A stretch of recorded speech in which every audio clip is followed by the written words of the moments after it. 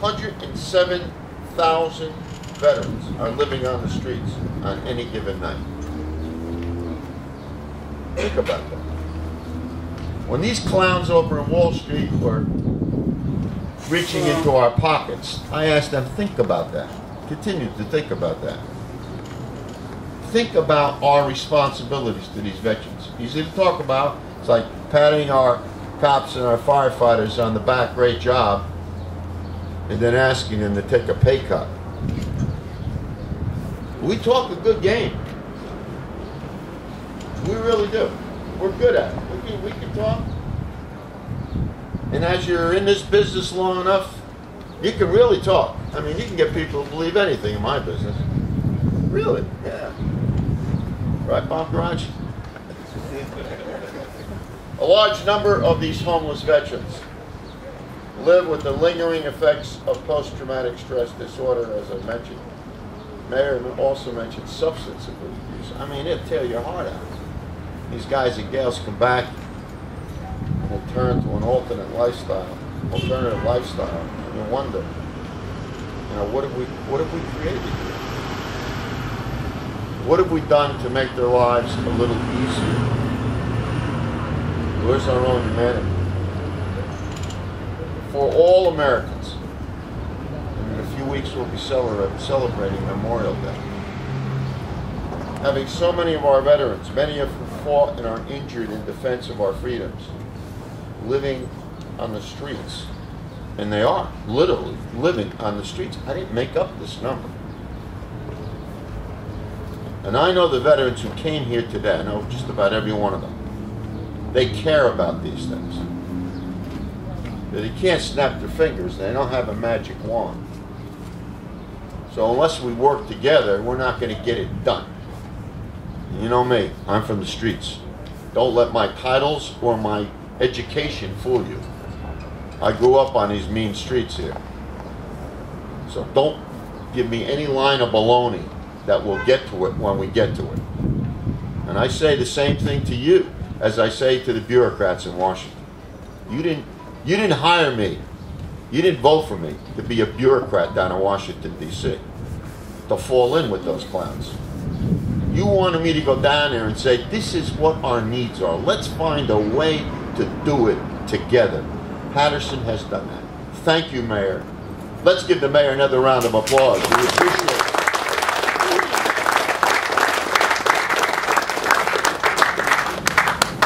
This particular project makes use of the federal Shelter Plus Care program.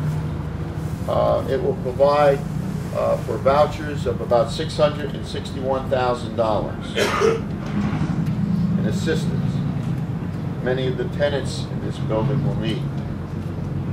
Shelter Plus Care offers rental assistance that when combined with social services, because this is not simply going to be an isolated building. We're going to have social services here. I wouldn't be part of it unless it wasn't. This has to be part of the shelter. You've got to provide services for our veterans who need them. It provides supportive housing for homeless people with disabilities and their families. Critical part of this. So while living in this facility, on the very place that we're sitting and standing right now, the veterans will be able to get the supportive services that they need through a partnership with the Salvation Army, Department of Veterans Affairs, and other community organizations. This is a real local state federal partnership. These are the kinds of innovative solutions to those in the private sector who came forward, and we salute them. Let's give the private sector, because they're taking a big risk here, let's give them a great round of applause.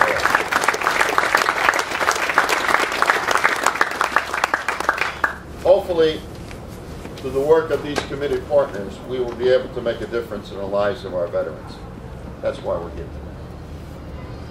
We must celebrate and honor the courageous and faithful men and women who have nobly served our country by making sure that they are provided with the services they need when they come home. And I want to leave you with this one thought. I meant it exactly the way I said it.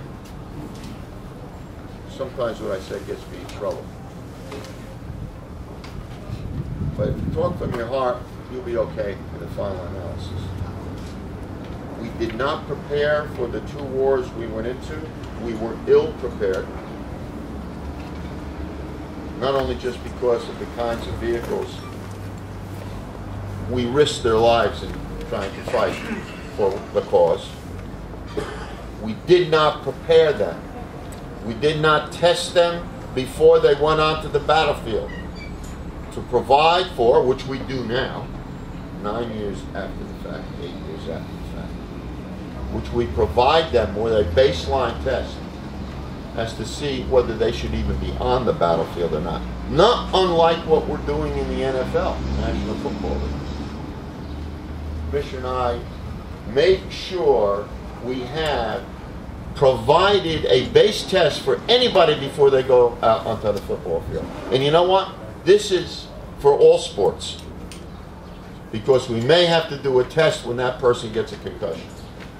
So you need a baseline. We will do this. And sure as hell we didn't prepare for them when they came back, because the signature injury of the 2 wars had to do with no contusions, no blood, but you have a concussion and a serious traumatic brain injury or the possibility of misdiagnosed post-stress traumatic disorder. We are here today not as a charity case, but we are here to fulfill our obligations to the great group of veterans that we love and that we pray for day in and day out. And I'm honored to be amongst those heroes, those elms in the middle of the forest. God bless you, happy warriors. You have a friend in Washington, D.C. and in Paterson, New Jersey. God bless you.